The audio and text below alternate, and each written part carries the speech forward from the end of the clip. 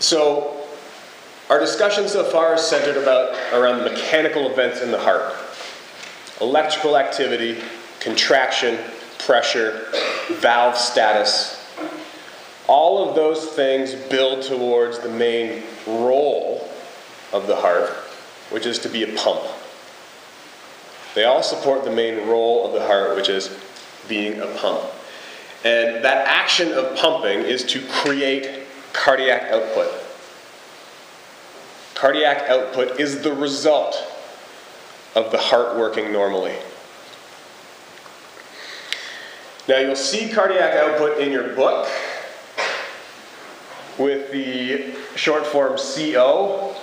The exercise physiology short form that I like is Q. It's the same thing, but you'll see it in research papers listed as Q.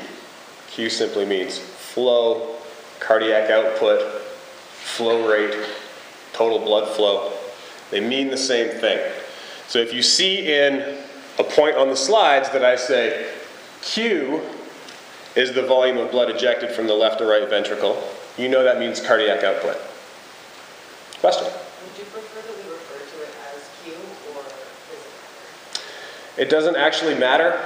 My preference is Q. If you said CO or you wrote it out longhand on the midterm, which you can't because it's multiple choice, then you'll still get full marks. I know what you mean. There won't ever be the option either on the midterm where you have cardiac output CO as one answer and cardiac output Q as the other answer. There'll never be conflicting answers like that either. I say Q. You can say Q if you want to. It'd make me happy. If you say CO, that's fine. So it's the total amount of blood ejected from the left or right ventricle into the aorta or pulmonary trunk, depending on which ventricle you're talking about. And those are the same. Those values are the same. The same amount of blood is ejected from both the left and the right sides.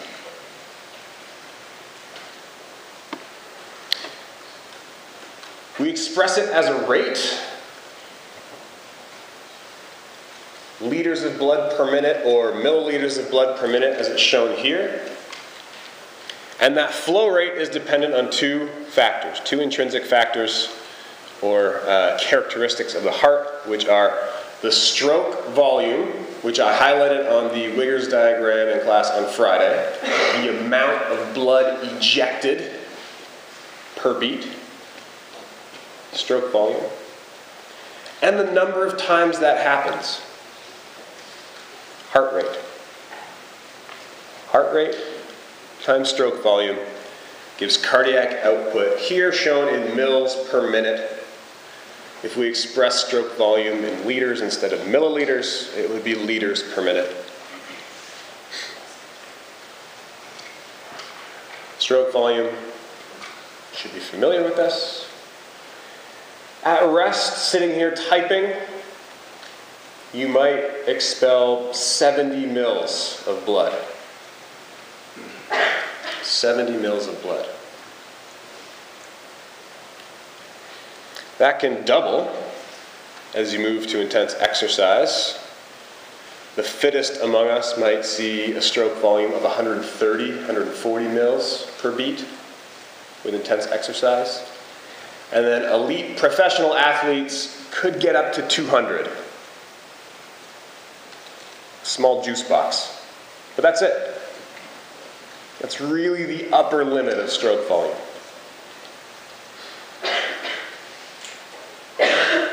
And then heart rate, fairly straightforward. You don't need an explanation of what heart rate is. Frequency of the cardiac cycle. Number of beats per minute.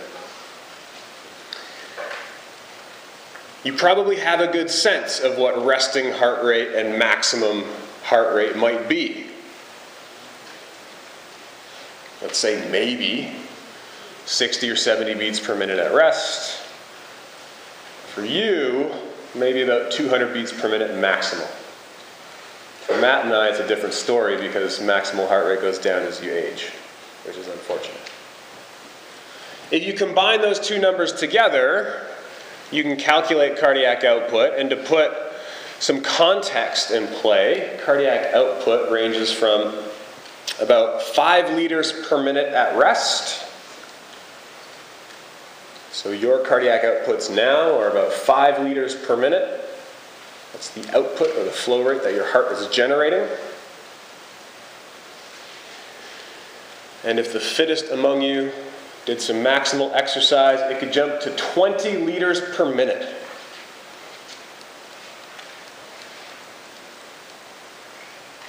The highest it could ever be in the world's fittest athletes is double that, 40 liters per minute. Think about what that means. 40 liters per minute in the world's most elite athletes. Your heart is pumping. That's the flow rate being produced by the heart. That's incredible.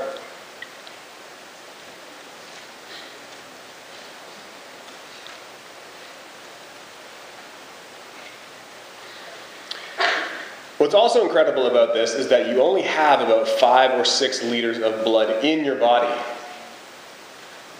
So every minute as you sit there, your entire blood volume has circulated through your body once.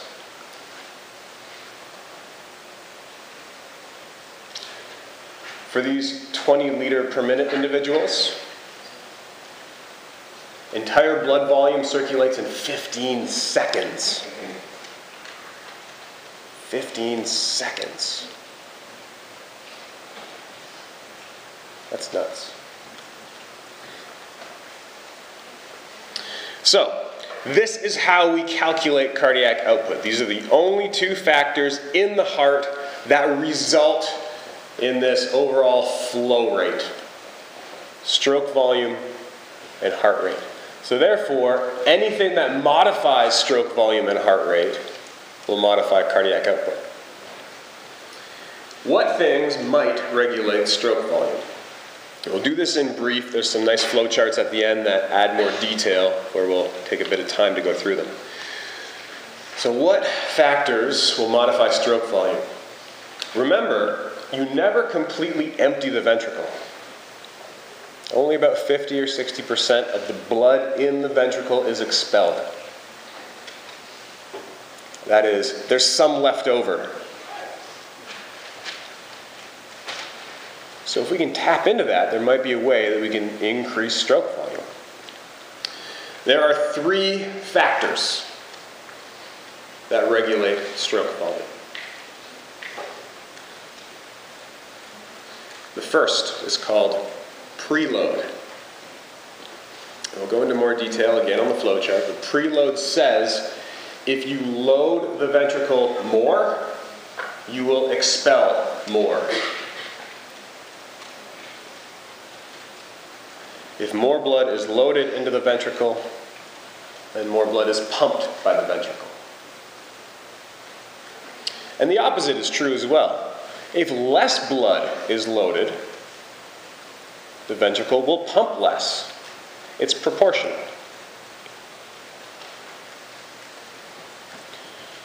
This is called the Frank-Starling law of the heart. And that will show up in the flow chart coming up. If more blood is loaded, stroke volume will be larger. The second characteristic that will affect stroke volume is contractility. Contractility.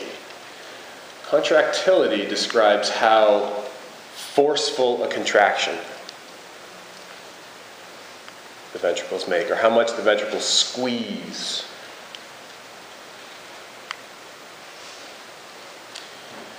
Contractility taps into the remaining blood that's normally left in the ventricles. You have 40 or 60% left over after systole. If more blood is expelled, stroke volume will be larger. If there's a more forceful contraction, stroke volume will be larger.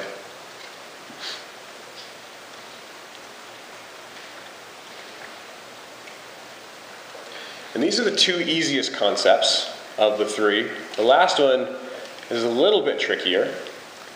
It's called afterload, and the name here doesn't really indicate this phenomenon, or what it means. Afterload is the pressure opposing flow.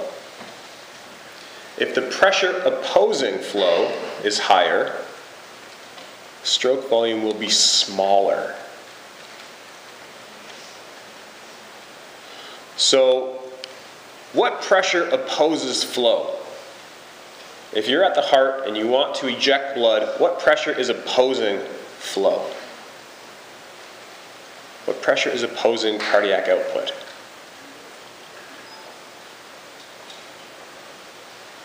Anyone have an idea?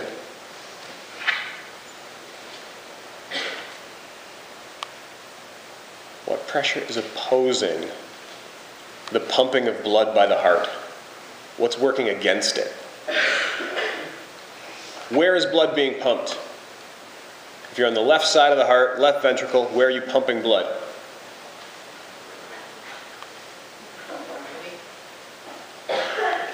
That's an interesting idea. You said gravity the first time? Yeah, absolutely. Actually, that's a really interesting point, and we'll get back to that when we talk about venous return. Gravity does induce or have a large pull on blood down on the venous side, which increases pooling in the legs. And that's one of the reasons why blood volume contracts in astronauts. When you're not working against gravity, you don't need as large a heart, you don't need as much blood volume because it's a lot easier to get back. Not what I'm looking for here, but that's a really interesting point of view. Where is the heart pumping blood immediately? When it leaves the left ventricle? Aorta. Is there a pressure in the aorta? Yeah. What's normal resting pressure in the aorta? 80. Yeah, absolutely. That's a high pressure. That's the pressure that the heart has to work against to pump blood. The ventricle has to contract and generate 80 millimeters of mercury before anything even happens. What if that pressure is higher?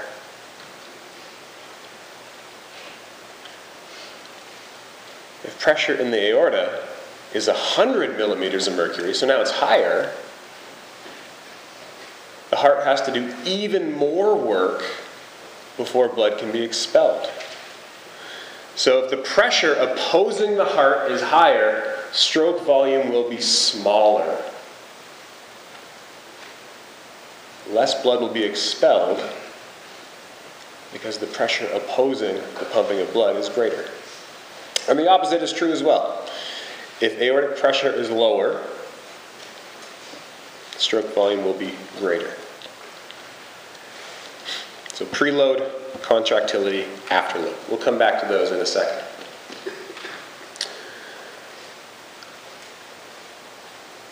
Heart rate.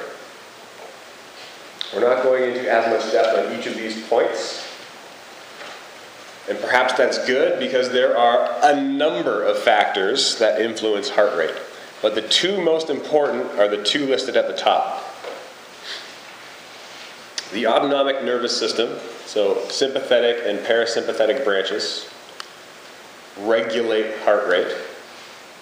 And you saw that when you did the diving reflex in lab 2. Parasympathetic depression of heart rate. When you immersed the subject's face in cold water, heart rate dropped.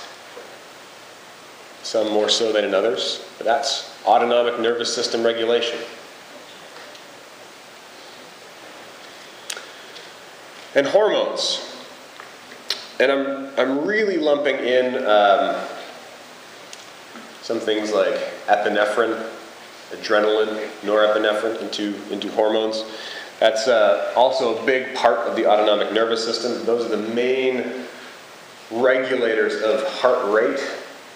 A lot of other factors will come into play as well. Are you dehydrated? Did you get a good sleep last night? Are you stressed? Has your weight changed? What's your body composition? Heart rate fluctuates wildly. That's part of the reason why any exercise prescription gives you a range of heart rates. It's not possible to pinpoint one heart rate that is 50% of your VO2 max or your aerobic capacity. Varies a lot. Ever try measuring your heart rate in the morning? Or if you look at your Apple Watch and it shows the resting basal heart rate, how it fluctuates. It's pretty wild. So a lot of factors come into play. We'll look at a few of those important ones on that flow chart. So how and why would these ever be regulated? Stroke volume and heart rate are the only things from the heart's perspective that will influence cardiac output. What are the reasons those would change?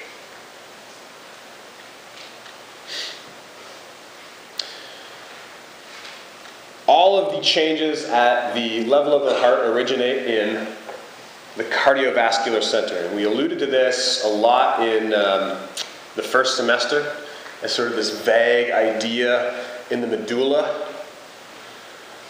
There are a few nuclei, there's an area, the medulla oblongata, that gets information back about pressure in the arteries, heart rate, the amount of blood being circulated, and can regulate heart rate accordingly, or regulate stroke volume accordingly. The cardiovascular center is what controls cardiac output. It controls cardiac output through two main prongs. These are the two main prongs of the autonomic nervous system. So first we have the parasympathetic.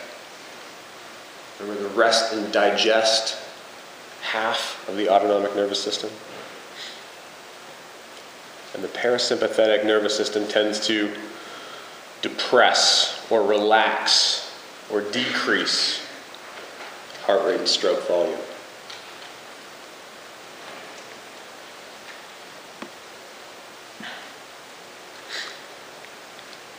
So if the cardiovascular center deems it necessary, it will activate these parasympathetic fibers that go right to the sinoatrial node and slow it down.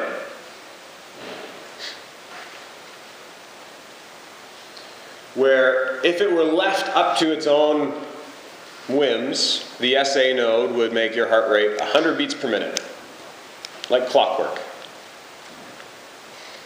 And I mentioned that before, but sitting here, you're not exhibiting a heart rate of 100 beats per minute. It's probably 65, 70. That's because the parasympathetic nervous system, and this branch specifically, is decreasing the spontaneous rate of depolarization at the SA node.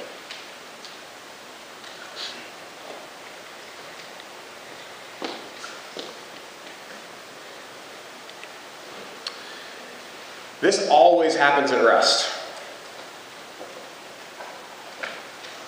And it usually happens at the onset of exercise, or at really low exercises too. The parasympathetic nervous system puts the brakes on the normal pace of the SA node.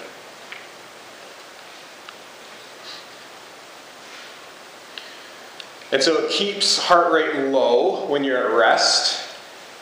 And then when you move to exercise, and you get that characteristic increase in heart rate that you've all experienced, the first little bit is due to the removal of the parasympathetic nervous system. Removing that inhibition allows the SA node to speed back up to its normal pace of 100 beats per minute.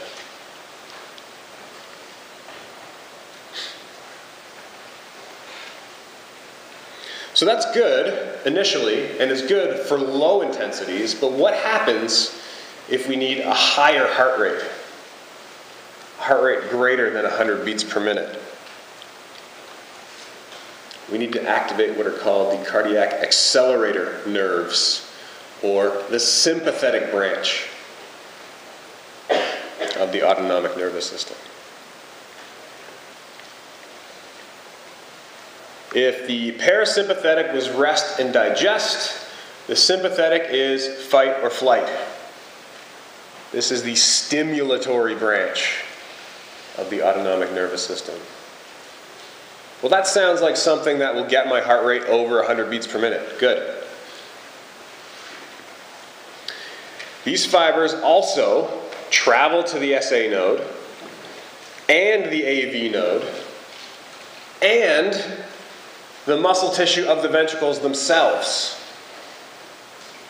These fibers innervate the entire heart. But in terms of heart rate regulation, this excites the SA node. It speeds up the normal cardiac rhythm.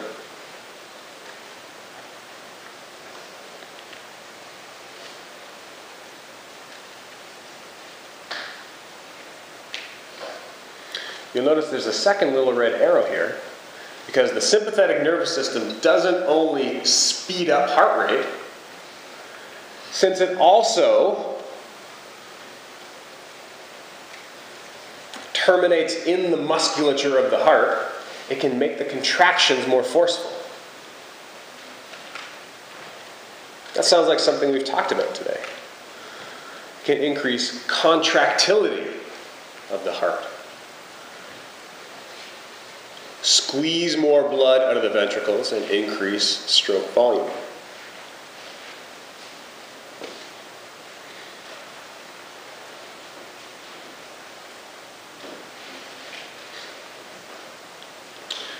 What isn't shown on the flowchart specifically is the SNS input on the atria.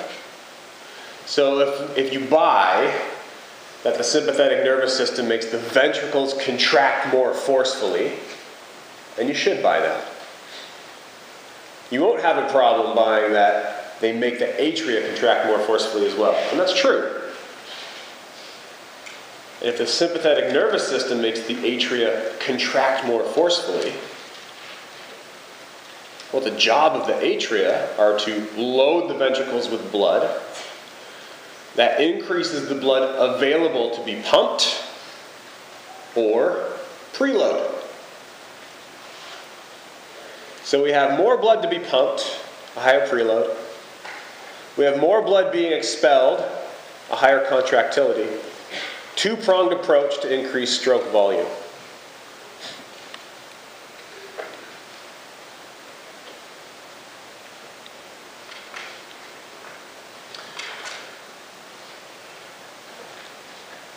Why?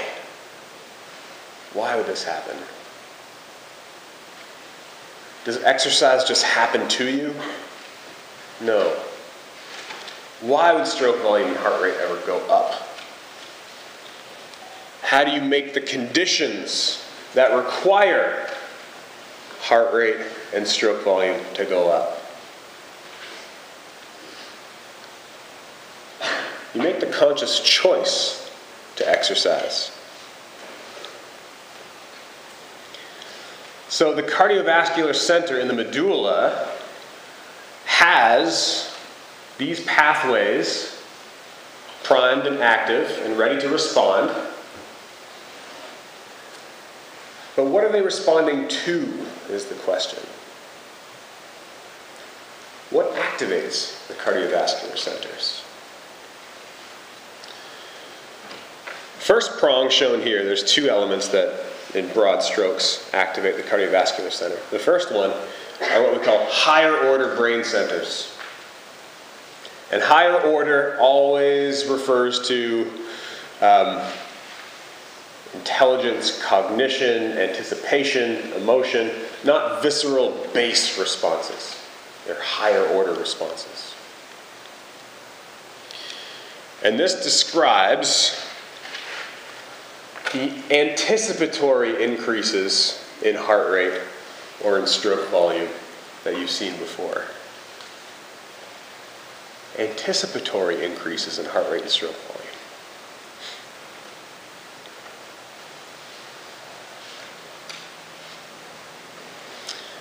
If you're stressed, sitting in the waiting room of a job interview, for instance, your heart rate is beating faster than normal. You're not exercising. There's no reason for heart rate to need to be higher than normal. But your higher order brain centers are activating the cardiovascular center in case you need to engage the fight or flight mechanism. It's stressful. If I asked Tyler to answer a question in class as he's sitting there, working away on his phone, his heart rate might have jumped quickly. It's a stressful situation, but he's not exercising. His higher order brain center is activating the cardiovascular center to spike heart rate a little bit. Same thing that would happen for any one of you if I pointed you out in class. This explains the anticipatory increase in heart rate. If you ever are in like an exercise physiology lab, which you will be in second year, or if you monitor your heart rate before you go for a run or a bike ride, or if you're doing it for someone else, you measure heart rate while you're sitting on a chair, and then if you measure heart rate while they sit on an exercise bike or stand on the treadmill, it's 10 beats per minute higher on the bike or on the treadmill. And they just have to stand on the treadmill or sit on the bike 10 beats per minute higher. Why? Because they're anticipating exercise will start soon. That's pretty cool. Now, once exercise starts, you need signals to confirm the changes in heart rate and stroke volume. These are physical sensors that confirm whether heart rate and stroke volume, as they've changed in moving to exercise, if it's appropriate or not. So, proprioceptors. Those are signals that confirm that the limbs are moving. So let's say that I was stressed in a job interview or because I got called out in class. My heart rate went up quickly, but then it came back down again. One of the reasons is that my limbs aren't moving. I'm not exercising.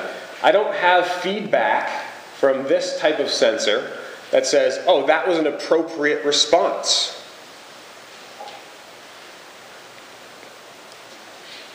But if I'm exercising, of course, I want heart rate to stay up and stroke volume to stay up. Proprioceptors are confirmation the limbs are moving. Chemoreceptors are confirmation that metabolism is happening. They measure the chemical composition of the blood, primarily pH, primarily the acidity of the blood. And if you've been in lab this week, you've at least been introduced to an equation that we'll touch on a lot when we talk about blood chemistry and the response for ventilation. CO2 and pH are tightly related in the blood. And that's sensed by chemoreceptors. And baroreceptors that we'll talk about in the next series of slides are those that monitor changes in pressure. Without pressure, there is no flow. Pressure needs to be maintained. It needs to be adequate. These say cardiac output is enough, or turn it up because pressure's falling. These are physical sensors that feed back and determine whether or not the changes are appropriate.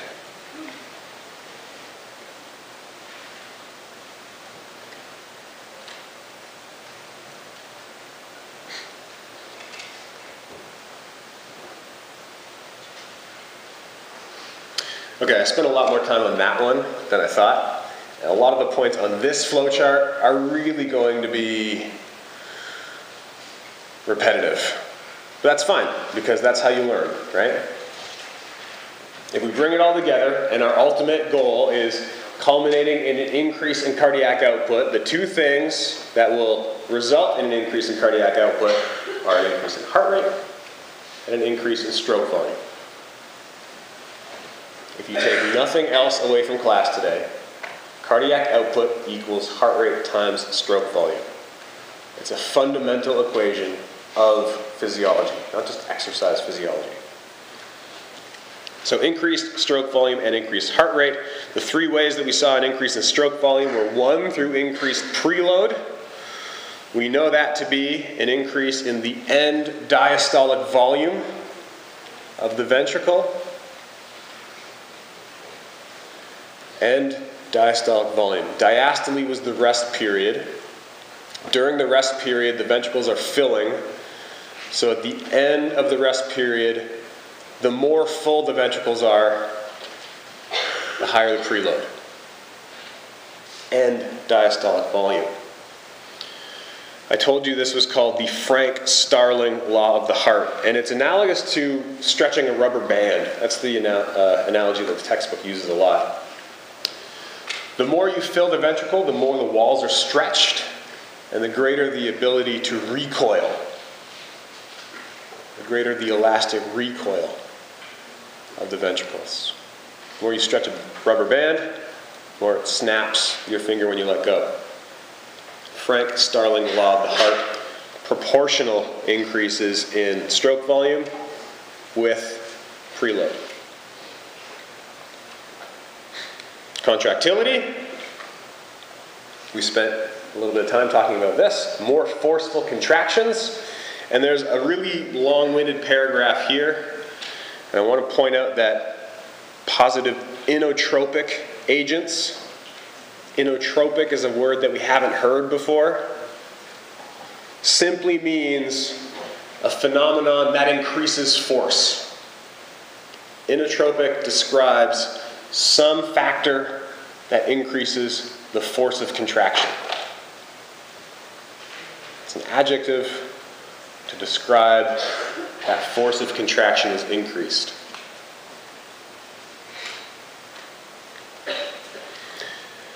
And there are a few things on here that we didn't really talk about, but the sympathetic nervous system was a big one. There's some hormones listed here that will increase contractility as well. You remember from semester 1, the strength of contraction is proportional to calcium being released. That's why that's listed. The positive inotropic effect, or positive inotropic agent, increases the force of contraction throughout what we'll call the range of motion. Tension is always higher when the sympathetic nervous system's on, or in the presence of caffeine, for instance. Tension's always higher. Contractility is always higher. Decrease in afterload. A decrease in afterload would also stimulate stroke volume. A decrease in afterload, specifically being diastolic pressure in the arteries.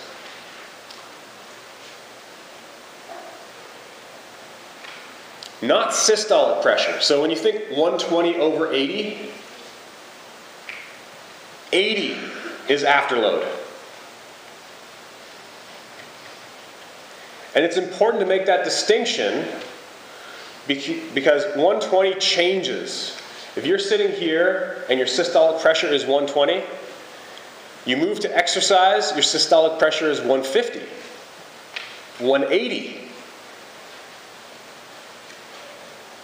Systolic pressure goes up.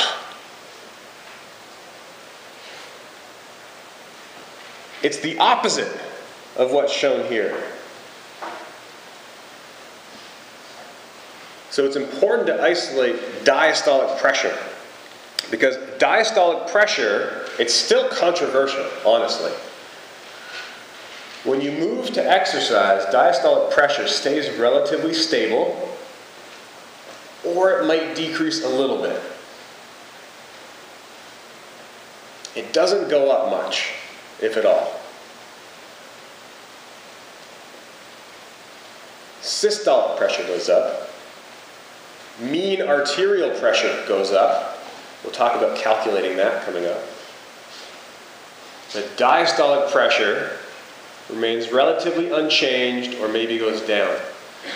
And if it goes down, that's a decrease in afterload, allowing an increase in stroke volume. Less pressure for the heart to work against. The semilunar valves open sooner. Blood is expelled sooner. More blood is expelled.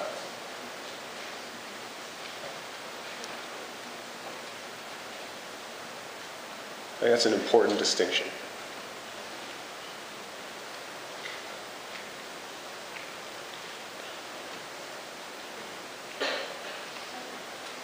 Is that not clear for anybody at this point in time?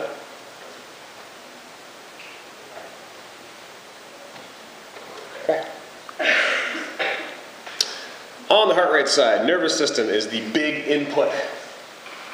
The medulla, the cardiovascular center, stimulates heart rate either through removal of inhibition or by adding stimulation, by adding excitement through the sympathetic nervous system. Removal of inhibition. What system was that again?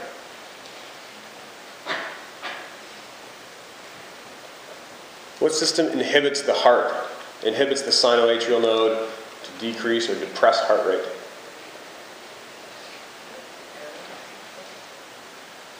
We got it. Maybe Noah's got it. Don't know? Parasympathetic, rest and digest. Parasympathetic puts the brakes on, depresses the SA node. Removal of the parasympathetic system will allow it to speed back up. Then there are other factors, some chemicals, thyroid hormones. We're not going to touch on those too much. And other factors like age, temperature. Heart rate varies with temperature. Heart rate varies with whether you're hydrated or not, if you've had an argument with your boyfriend or girlfriend, if you're stressed, if you stayed up all night. Wide range of fluctuation for heart rate. Largely, from whatever that baseline is, from all of those elements that are going on in your life, the nervous system will take it up or down depending. Okay, let's round out this chapter.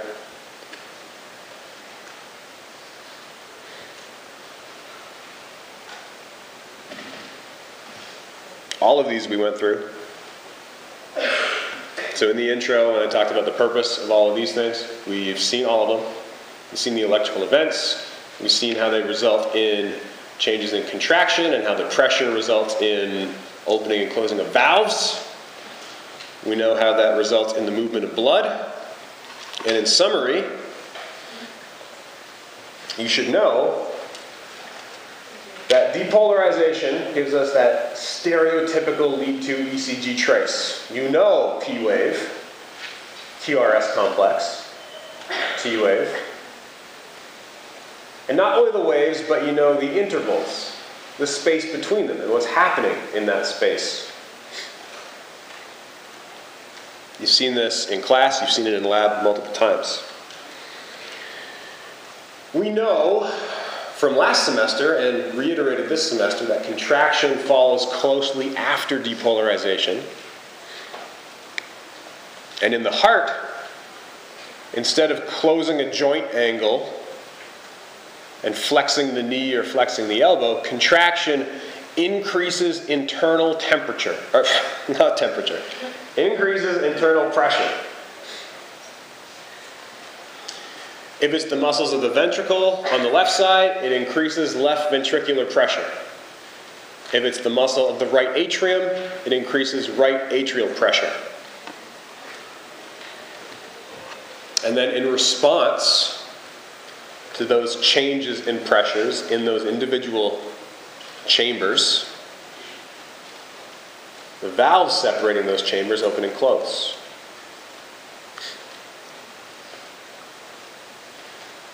So valves separating atria and ventricles, and valves separating ventricles from the rest of the body. And whether they are open or closed depends on the pressure on each side of those valves. Pressure always goes from high to low, flow from high to low. These are one-way unidirectional valves that ensure that blood only travels in one direction. And that's the point of the heart. For blood to flow in one direction and eventually leave. Cardiac output is the point of the heart. The heart is a pump.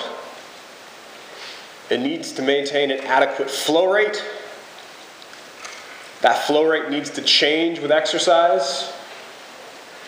And it changes based on the individual changes of heart rate and stroke volume in the heart proper. Cardiac output is the point of the heart's normal function.